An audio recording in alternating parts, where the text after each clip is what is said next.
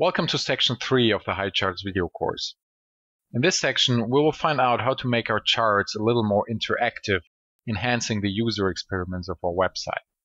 In this video, we're going to add drill-down functionality to our line chart. For this, we're first going to have another look at our line chart and define how the drill-down should behave. Then, we're going to add new data to the chart and configure the drill-down functionality to show that newly added data when a point on the chart is clicked. This is the current state of our dashboard. We want to add drill-down functionality to our line chart here. Drill-down means that the chart is supposed to show more detailed data when a point on the chart is clicked. Each point currently represents the number of page hits on one day. Now, if we click on a point on the chart, we want the chart to show the page hits for each hour during that day instead. Let's find out how we can do this by looking at the code. As you can see, I restructured the files a little for this exercise. I created a subfolder for each dashboard, one named Stocks and one named Web Stats. Also, in the Web Stats dashboard, I pulled the line chart configuration into its own file called linechart.js and included this file in the HTML file. This JavaScript file is where we want to add the drill-down configuration. First, we need to define what data should be displayed when clicking on each point in our chart. The chart has 30 points, one for each of the last 30 days, so we need to define 30 additional data series, each containing 24 data points, one for each hour of the day. For this, we create an array called Drilldown series, which will hold our 30 drill-down series. We loop from 29 down to 0 for each of the last 29 days plus today. For each day, we calculate the midnight date of that day and store that in the variable start date. Next, we create an array of 24 random numbers, one for each hour of the day. In real chart, this data would not be generated randomly, of course. Finally, we create a series object with the calculated start date, a point interval of 1 hour, and the randomly created data.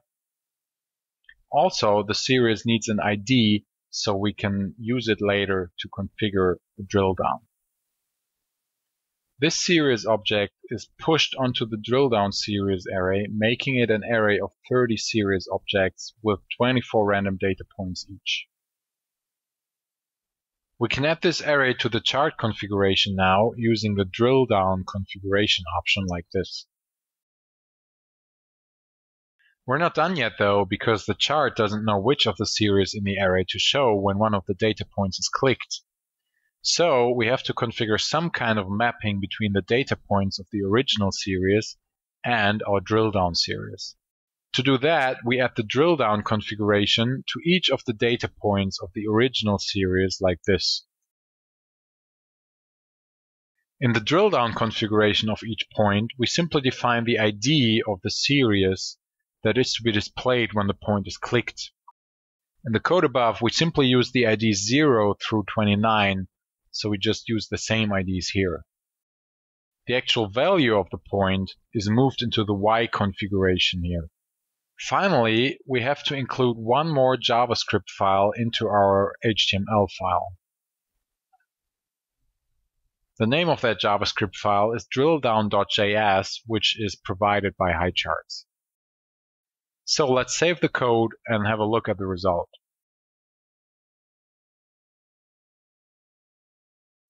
The chart looks just like before, which is expected. Once you click on a point, though, the chart changes to show 24 random data points going from midnight to 11 p.m. on the day you clicked. Once you drill down, Highcharts automatically shows a button you can use to go back to the main chart. It's labeled with the name of the main series by default. If you want to display a different label on this button, you can configure the text in the language configuration of Highcharts, which you can look up in the API documentation. So that's our drill down chart. Let's review this video. To create a drill down chart, you have to create a data series for each of the points that should have a drill down functionality and connect the points to the series by ID. Also, we learned that data points can be more than just numbers, but instead they can contain a whole JSON structure with several attributes. We only used the attributes called Drilldown and Why here. Have a look at the API documentation to see what else you can configure for each point. In the next video, we're going to teach our charts to interact with form input components.